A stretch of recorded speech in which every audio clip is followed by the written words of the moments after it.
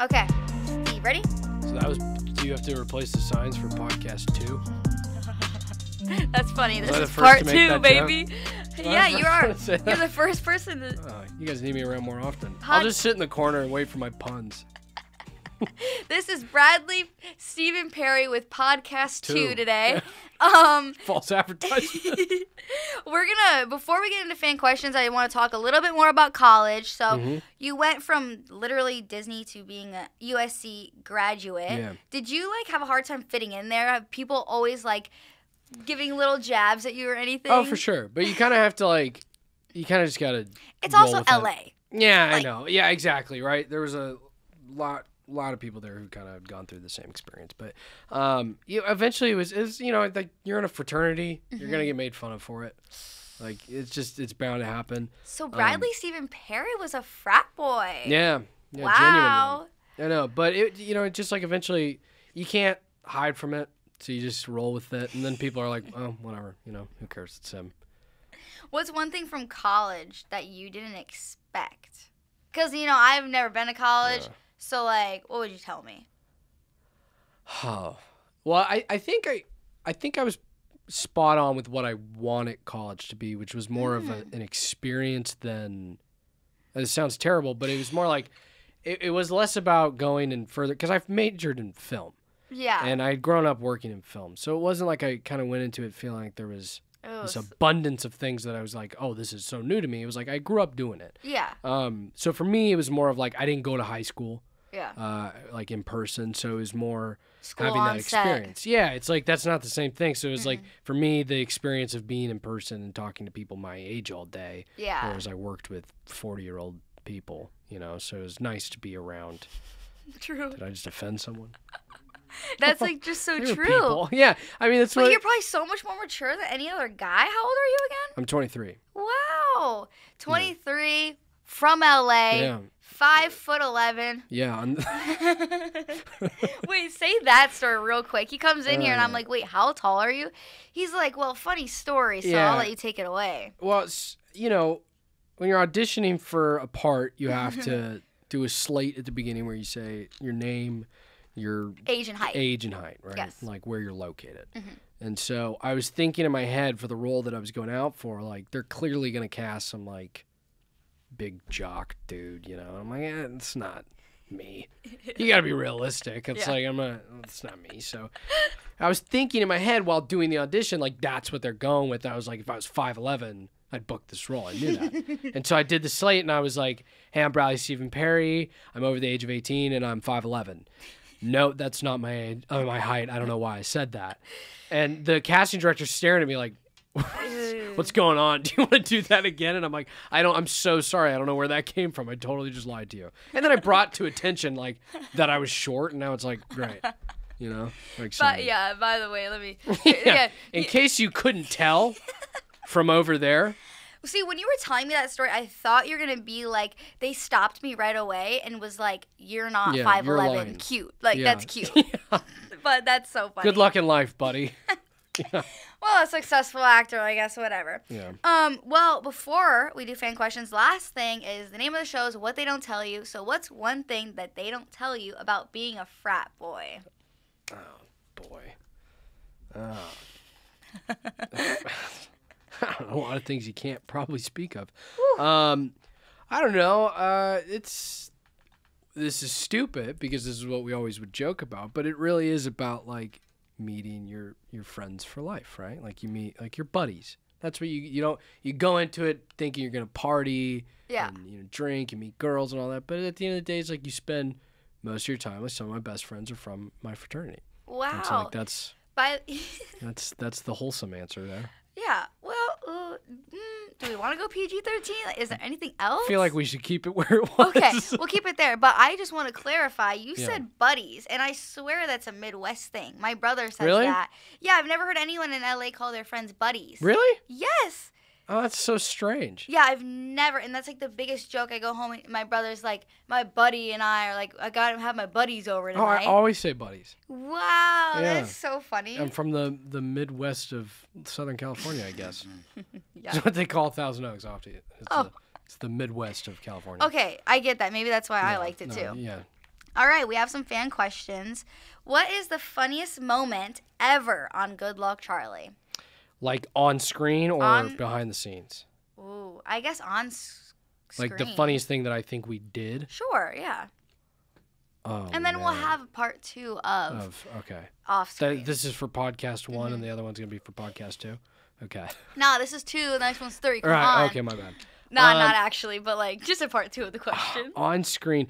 I got to tell you, this is terrible, but I was so young. I don't remember a lot of the things we did. Okay, I'm right there with you. Yeah. I don't remember much of my childhood. I know. Because I was working. Yeah, it's weird because, like, seriously, we shot the first episode, I was 9 years old.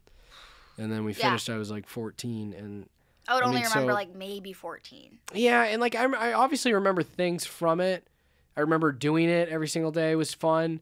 But like the actual bits and the actual jokes. But I'll say filming in front of a studio audience. It's fun, huh? That's the best thing you do in the film industry. It is so fun. Mm-hmm. It's most like consistent work too because you're there Monday through Friday. But then like Friday night you do a live audience show. It's so fun. There's nothing like it. And so anything like the funniest things that we would do in front of the audience were always the best, because like you'd get their energy from it too. Yeah. So you don't have any off camera like BTS funniest memory that you can think of? My favorite memory. This is a genuine story. We were trying to get Mia. We were trying to get her because she was just like probably 2 at the time. She was just not having it. She was in a bad mood. And Eric, the dad on the show, is like flying around like we're just like behind, like waiting to film, and he's just trying to like make her happy so we could do the scene. And he's like throwing her up, throwing her down, throwing her up, throwing her down. The big boom microphone was up. He didn't see it. He threw her up and just. At least it's soft. It's one of these things. It's a huge like microphone that a mic guy, like a sound guy, will hold it like over you.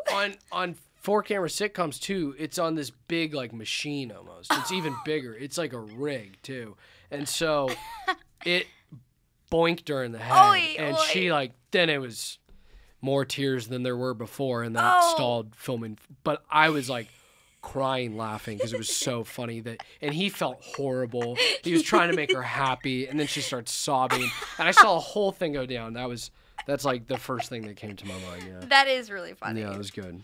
Child abuse is apparently the go-to comedy, I guess. Just an accident, everybody. Yeah, it wasn't on purpose. Yeah. Do you feel that acting as a child has shaped you in a good way? I think that working as a child, for sure. Yeah, I think that. Same. Yeah, I think like you're forced to grow up, and you do it a lot quicker than the people around you. Yep. It's funny because you have like so much free time when you're not working, right? And then you are working, you're just so busy.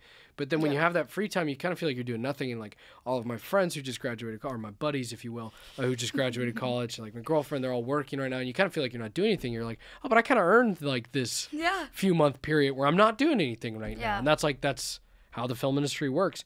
So yeah, I mean, I think it's just it's such a different form of life, but I don't regret any of it. Yeah. I get that. Yeah. If you could pick one of your friends to go on a dream vacation with, who would you choose and where would you go? A dream vacation. Oh, man. One of my friends? Yep. I'll go with my girlfriend anywhere, but one of my buddies. I would go with my just had to say that just to clarify. You're listening. I would probably my best friend Jake, who he and I did a couple shows together. He was on Ant Farm. Yes, Jake Short. Yep. Yeah, he's not as short as you'd think. Taller than you, huh? Yeah, for sure. Close to 5'11", if I had to guess. He maybe have gotten that far. Yeah, he was the one who booked it. Yeah, he and I would probably go. My buddy Austin too. Austin, Jake, and I, we went to on a trip. Austin North is on Outer Banks right now. We all went on vacation last summer, and then Austin and I kind of turned it into. You guys go to the trip. Outer Banks? Yeah, no. We went to Indiana, which. If you live in Indiana, It's like a party town, right? I don't think there was anything fun about that place, but I'm from Michigan. It's about the same thing. Right there. That's tough. Yeah, I couldn't get out. I rented a car to leave as quickly as I could. Oh, actually. Not even kidding you. Austin and I got in the car and we're like, let's go to Chicago. This place is. Wait, wait, why'd you choose Indiana? That's where Jake's from. Oh. Yeah, we went to go visit his family. We went to the Indy 500, which was like, okay. That's like the biggest day in Indiana, right? Yeah. Probably and then that's it. Yeah. I think that Sunday they're like, well, now what? And it's weather's terrible. People aren't very nice. And that's coming from somebody who grew up in Southern California. I'm like, these people are kind of mean. Like Indianapolis? Yeah, terrible. So I've never been there. You wouldn't recommend, huh? No. No, it made me not want to go to any of the neighboring states either. Like, I'm a neighboring state. I probably won't be visiting. Ew, yeah. It was tough. I would say there's a lot more things to do in Indianapolis than where I'm from. I can see why you moved to LA. That's true. I couldn't believe it. I just offended so many people who are from Indiana, but oh, for sure. But low key, I mean, everyone probably wants to get out of there. Right? Like, you kidding? I seriously, it just was like, it was funniest thing is Austin and I decided to go to Chicago. We were like, well, let's just go to Chicago for the weekend, right? Right after this Indiana trip, because it was Jake's birthday, so we went like with him to Indiana. And then it was like, we got in the car and we were driving out in the rental car, and we're like, I drive faster, dude. Like, I don't even like the road to Chicago. I've never seen so many dead deer on the side of the street. Like, just roadkill. It's just mass murder everywhere. Big deer, too. It's like every once in a while you see like a raccoon or something hit on the streets here. Yeah. But there it was like every off-ramp, they were like, here's the next deer. It was disgusting. It was really sad. So you'd like Chicago, though? Chicago was cool. Yeah, Chicago was cool. Then we went to Nashville right after that. Nashville was cool. Oh. I love Nashville. You seem like a Nashville guy. I know. Country music, it's really my go-to. Wait. Where would you go on your dream vacation? So you would never go to a Midwestern state. Let's just throw those out. We could get some scissors and remove those states. Cut it up, dude. It's good. That's get rid so of them. funny. Oh, I'm trying to go to Italy. I've never been to Italy. The only other place I've been like overseas is Scotland. And that was it. I went and worked there. Oh, okay. Yeah, and that was it. And I need to go to Europe. I haven't been.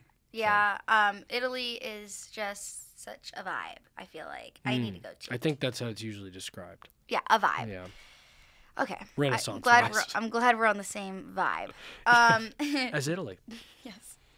Do you ever get tired of being recognized and connected to Disney and Gabe? I mean, obviously, like when you do other things, you're like, hey, I also did that, you know? But you kind of have to realize the one show you did was so big. Iconic. That's why you're getting recognized. And so it's like you can't get mad at it. I always kind of find it strange when people are like, oh, I wish I wouldn't have ever done that show. It's like, well, the only reason you're talking to people right now is because you did that show. Yeah. So it's like, don't bite the hand that feeds you. You know, like I said, when you do another job and you're like, I put a lot of hard work into that show or movie, like, be nice to get some recognition. But at the same time, it's like, even if that person watched it, they probably still were watching it going, oh, that was that guy from this, you know? So it's like, kind of, it all falls back to the first thing I did. And I'm fine with that, you know? So you're like, you just know you're iconic. That was the moral of what I was saying, yeah. I'm glad you got that. I did. Thank you for digging that out of that. Last question is, have you ever crushed on anyone while working on set or had like a secret relationship? Oh, my first girlfriend and I, she was on the show that filmed right next door to us, which was funny because it was kind of like high school. You know? Whoa. Because we were like right next to each other. I mean, it was a weird version of high school. Classrooms, yeah. set rooms. I'm like, yeah, it's definitely not the same. It's like dressing rooms. Yeah, because like I feel like people in high school are like, oh, meet on the football field. We're like, meet at the backlot security post in Warner Brothers. It's like, you know, it's not really the same, but kind of iconic. Yeah, like I know. Said. So it was funny, but that was nice because we're right next door to each other. So that was my first girlfriend at 15. Wow. Yeah. So like that was kind of definitely, obviously, a crush, and that turned into a relationship. But then working on set, was it ever a breakup and you guys were still like next to each other and like that was kind of awkward? Huh. Yeah, I don't think so. I think when we broke up, I think our shows had already ended. Oh. Because I don't think I had to deal with that, actually. That would have sucked. Yeah, I wanted to ask because I'm intrigued with how that ended. Yeah, I don't think I would do that. I don't think I would want to date somebody who I'm like actively working with. You know what I mean? Mm-hmm. True. That would be weird. Yeah. I know your boyfriend works out here because it smells like him. So That's got to be awkward He's for near. you. He's near. Yeah, I can smell him in the air. Wow, well, that was so fun. That was really a great time. I hope that you have fun with your buddies in Italy. and I feel like I learned so much about college. So, hey, basically what a success. That was college, really, is you go, yep, that was it. Yeah, and you move on. Success. Yeah. Success. Well, thank you again for joining us. Thank you for having me. Where can they find you to keep up with you on social media? I really only have Instagram. Really? That's it, yeah. Gotta get a TikTok. I don't know about that. Gotta get a TikTok.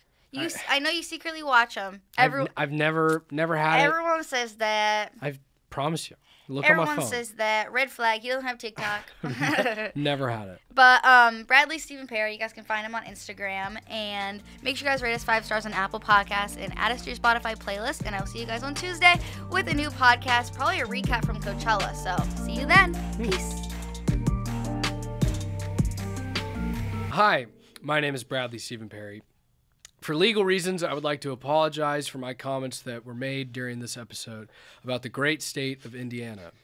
There are many wonderful people who live there and countless enjoyable experiences to be had. My comments do not reflect that of Jordyn Jones or PodcastOne. We're all in this together. Stay golden, Indiana.